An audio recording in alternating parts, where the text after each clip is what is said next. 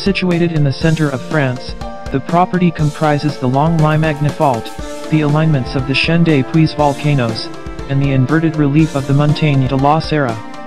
It is an emblematic segment of the West European Rift, created in the aftermath of the formation of the Alps, about 35 million years ago.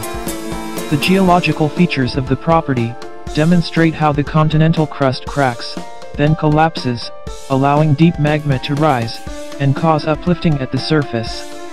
The property is an exceptional illustration of continental breakup or rifting, which is one of the 5 major stages of plate tectonics. Densely grouped and clearly interconnected, these features provide focused access to a planetary-scale geological phenomenon and its overall understanding.